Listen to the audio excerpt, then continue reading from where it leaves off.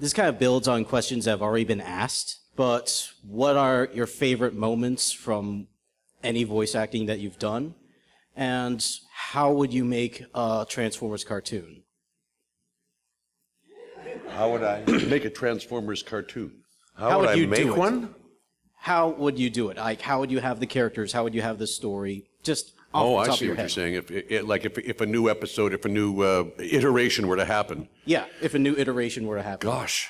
Well, see, we're not writers, and we're not animators. We merely pretend to be other people. What we do for a living is kind of glorified playing cops and robbers. It's kind of an odd question. I can't imagine what I would do if I were to dream up a new Transformers episode. Like, say you'd voice say you finally get to voice Megatron. Oh, well. Gosh, it is sort of what it is, and I guess I can't really imagine what it might have been if it had been cast differently, or if there were to be a new iteration of it. I know people are talking about it's time for a Beast Wars live-action movie, and I'm sure both of us would be very enthused about that. Yeah, we'd be enthused about the Beast Wars movie. I'll tell you that, the live-action one. But somebody who actually writes would have to write it. And I'd love another director. I'd love a director like the guy who directed RoboCop. Right. What's his name? The Dutchman. Huh? Paul Verhoeven. Now, can you imagine Paul Verhoeven directing Transformers?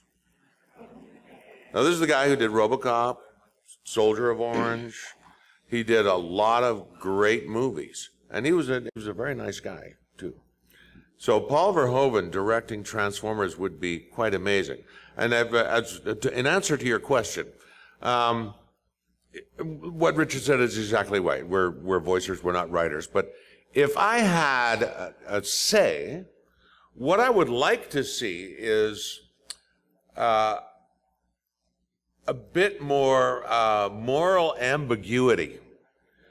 Because what happens in the cartoon is they're all archetypes, right? So they're bad or they're good. But I would like to see that at some point that some of the good characters do something that's not quite kosher. And I'd like to see some of the bad guys do something that's not quite evil. Coming soon to Cartoon Network, Transformers: The Lost Light. I can't hear you. Yeah, because it's all a matter of perspective. No bad guy sees themselves as evil. Every character, every person sees themselves as a good guy. You know, what? I'm dealing drugs. I got to make a living.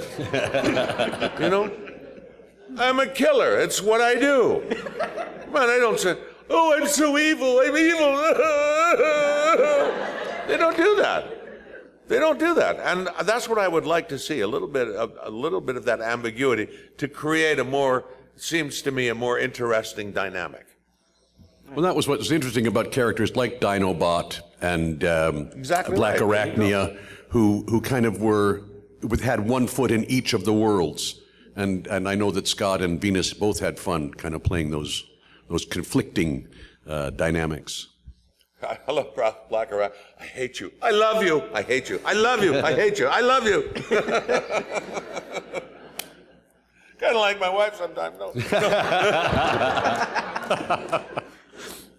So anyway, there you go. That's my answer. Well, to answer my other question, can you give us one other time that you really remember or liked during your voice acting? Well, I play Franklin the Turtle's father, and I'd gone to Toronto to do a production of Angels in America, playing the most evil character in the history of American politics, a lawyer by the name of Roy Cohn. So I was playing this horrific character at night, and once the show had opened, I called the various studios around Toronto to say, okay, I'm a voice actor, I'm in town for the next 6 months, and if anything comes up. So this Nelvana called me in, And the casting director said, "Oh, I know you. You play this and this and this and this." And I went, "Wow, she's been doing her homework." "But you're wrong for this," she said, because what they knew me for was "do not fail me." And that's not exactly Franklin the Turtle's father, you know. But they called me in to meet the folks, and I had, my daughter was just under a year old at this point. I had no idea what to do with this character. So I just pretended I was talking to my kid, and I got the gig. And 65 episodes later, and then a couple of 3 or 4 hour-long specials, and then CGI came out, and they went, "Oh, let's do another 52." So there's several hundred half hours of Franklin out there, and the show made me a better father. And so I'm very grateful to that, for sure. Franklin's so cute. Yes. I love Franklin. I got nothing.